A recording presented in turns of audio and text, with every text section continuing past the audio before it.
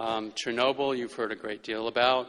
I want to call your attention to this passage from a 1991 document, 5 years after Chernobyl, from the IAEA, Atomic Energy Agency. On the basis of the doses estimated by the project teams and currently accepted radiation risk estimates, future increases over the natural incidence of cancers or hereditary effects would be difficult to discern even with large and well-designed long-term epidemiologic studies.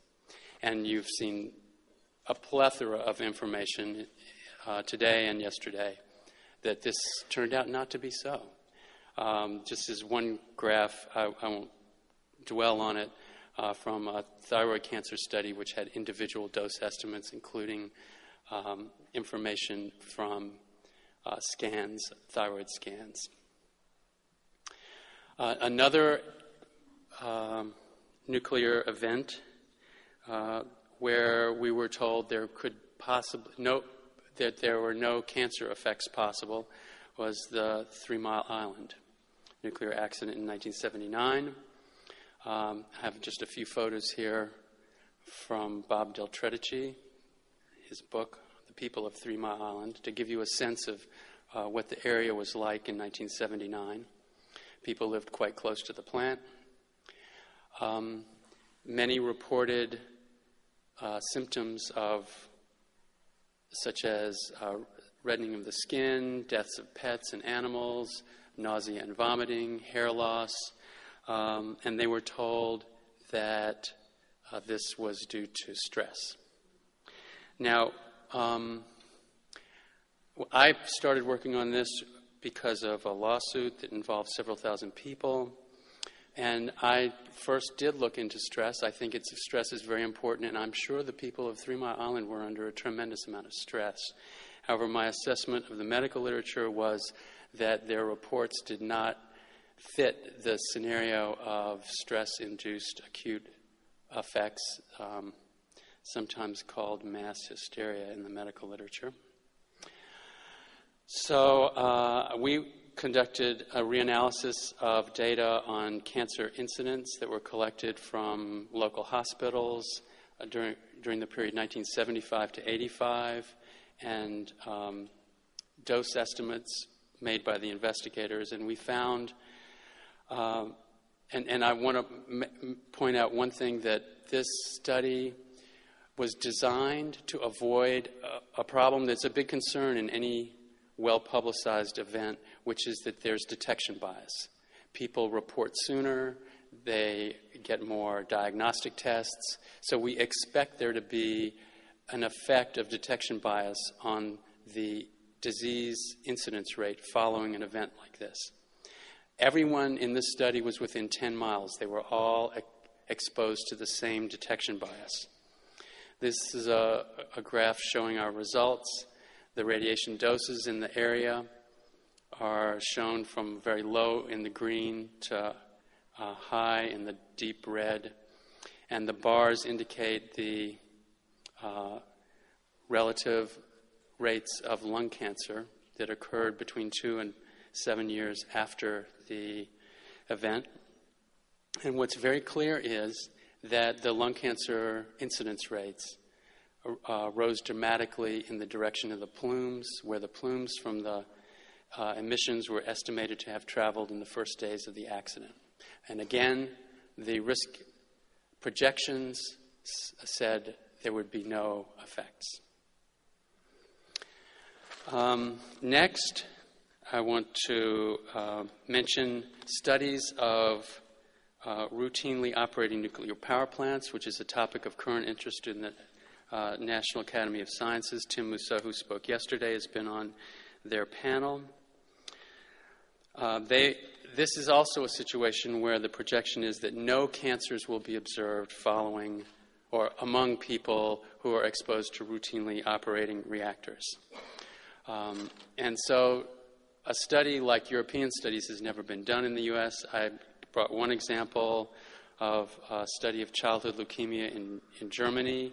These are the study areas around their 16 nuclear plants. And this table shows that in the 0 to 5 age group, the rate ratio, relative risk, or odds ratio, all equivalent here. In the 0 to 5 kilometer zone, it's more than a doubling of childhood leukemia incidence in these areas collectively compared to the areas of further away. And in each case, the comparison group is not from some other place. They're also in the same areas, cases and controls in this study. So the authors conclude radiation exposure near German nuclear power plants is a factor of 1,000 to 100,000 times less than annual average exposure from medical exams. Therefore, the observed positive distance trend remains unexplained. And I feel that I'm repeating, in some ways, what we heard earlier this morning from Dr. Werdlecki, that we're not able to conclude anything from the studies that have been done because they don't comport with the projections from the A-bomb survivor studies. Yesterday, Dr. Brenner compared the radiation risks to deaths from violence and the earthquake and tsunami in Fukushima. And I think he has a point. But I would ask the question, what's the difference between these? Energy generation and medical irradiation from that matter. Energy generation is highly profitable, and it's a public decision made by politicians who are in many cases tied to nuclear companies and weapons contractors that created the nuclear energy industry in the first place. There's been discussion of public education, and I would argue, yes, we need public education, not only about radiation, but about science and about civic life, because our science is affected by our political system. In Fukushima,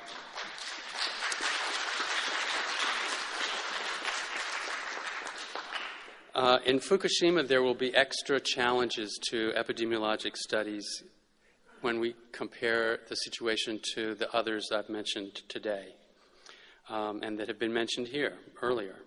And some of those challenges involve the fact that there was an earthquake and a tsunami, and there were huge disruptions of living conditions. There was a lot of relocation. People were moving around. Estimating doses for individuals, which is important and critical in epidemiologic studies, will be made very much more difficult. Fairley showed just recently time trends in infant mortality, and we could look for other time trends.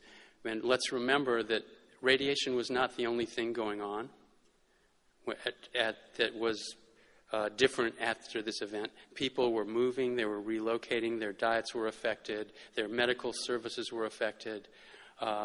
People died. Many, many thousands of people died. So this is all going on at the same time, and it's going to be difficult to separate out the radiation effects from this. One of the things I think is very important is that there are risks from conducting research. And some research can be designed in such a way that it is unable to detect an effect, even if the effect is there. This is something that the exposed populations need to understand, because if they come to count on science to help them, they need to know that science isn't perfect and it's never done in perfect conditions.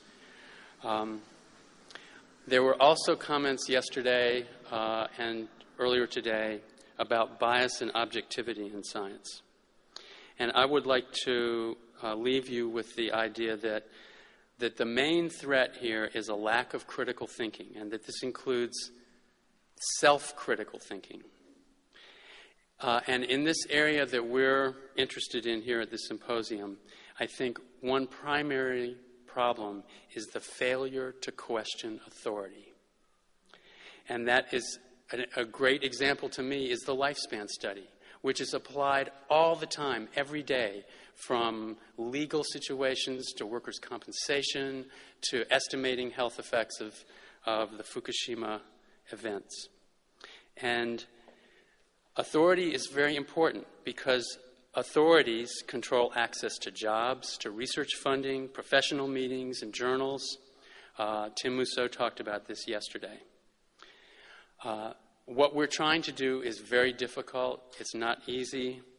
But as we proceed to get more information on the effects of Fukushima, to learn more about the population impacts, one of the things that I would ask is that we not confuse narrowly constructed research hypotheses, meaning that there would be an excess of some condition in an exposed population. Let's not confuse that with the systemic analyses that we are also interested in.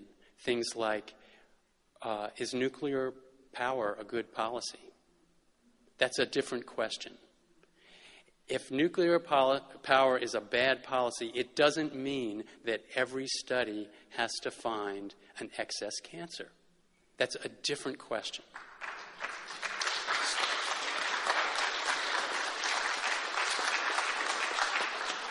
So with that, I'll thank you for your attention and maybe talk to you later.